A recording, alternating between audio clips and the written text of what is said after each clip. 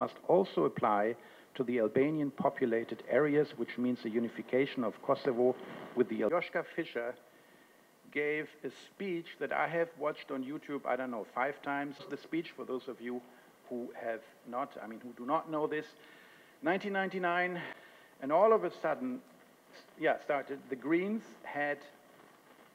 were in a way, it would be great if we had a video beam here, we could show like just 20 seconds of this amazing speech, was trying to, now, you were 17 then, and I guess you were already very much politically interested. I don't remember the speech because I haven't been at the party convention in Bielefeld. The beginning of your summary was very exact, and then the sharpness got higher, but it was less exact. Okay. I think that it's not right to say that Germany has put Kosovo down. We had a different assessment from others regarding the majorities in the Committee of Ministerial Representatives. So we were not willing to go into a situation where we would see an amendment failing, although we vote in favor. And this is the point. So we talked to our partners to get a common position on voting together, yes, and these were the new conditions. And frankly, for Germany, so far, it was clear that we would not link Council of Europe and the ASMM, and we changed that, but for other partners of us, this was different from the beginning. They were much... We're talking about France. Important partners. Yeah?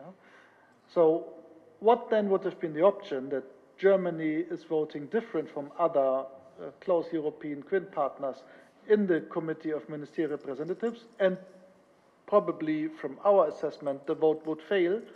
I think this would be, the trust in Kosovo would be very big, we would be the heroes, but I think the possibility to try it again successfully would be even lower.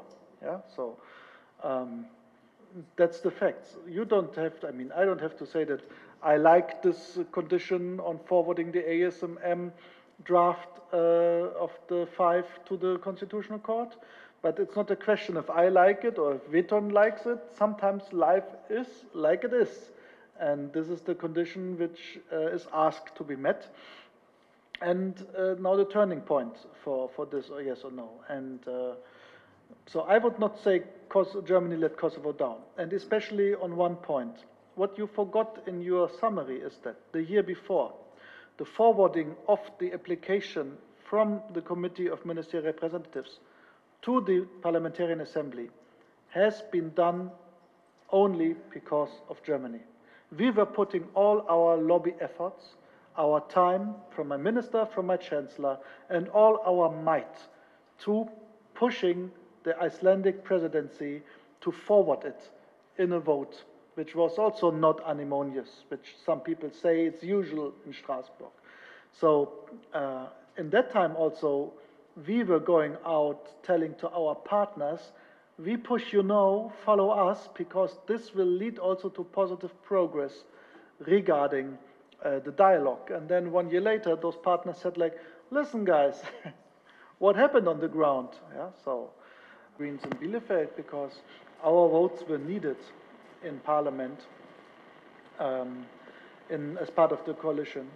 But actually the decisive vote, and also I would say one of the decisive points where after Rambouillet, there was this kind of ultimatum, and the German parliament decided on an amendment which would allow NATO to bomb if the diplomatic results are not coming out.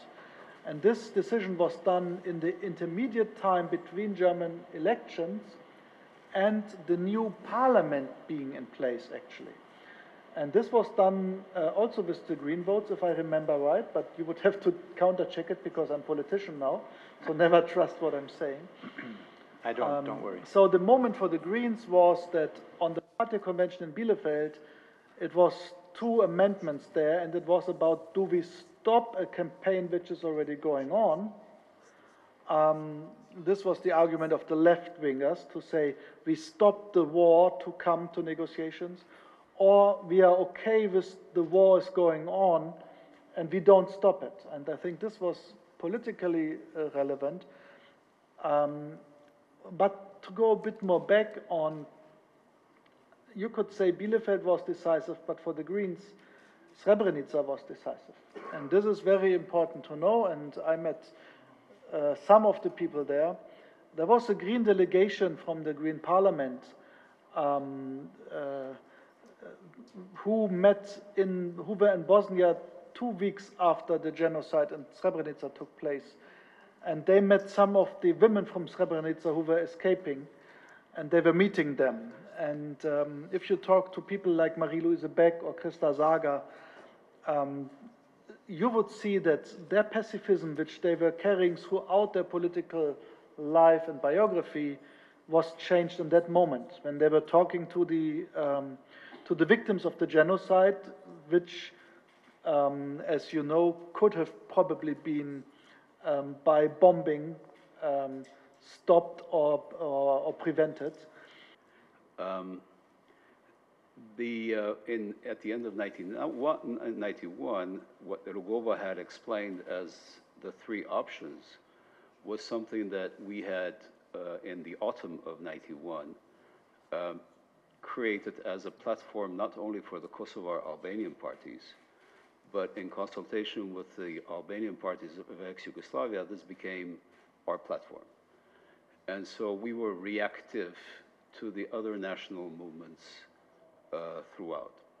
At the same time, we did something that has reverberations now, which is we considered that the Albanian movement needed to be pluricentric.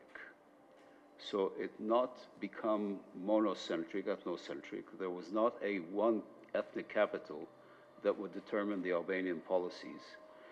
And throughout these 30-something years, we have actually achieved in something that is helpful to Southeastern Europe, which is we consider the Albanian a cultural space, a united cultural space, not necessarily the need for an Albanian united political space.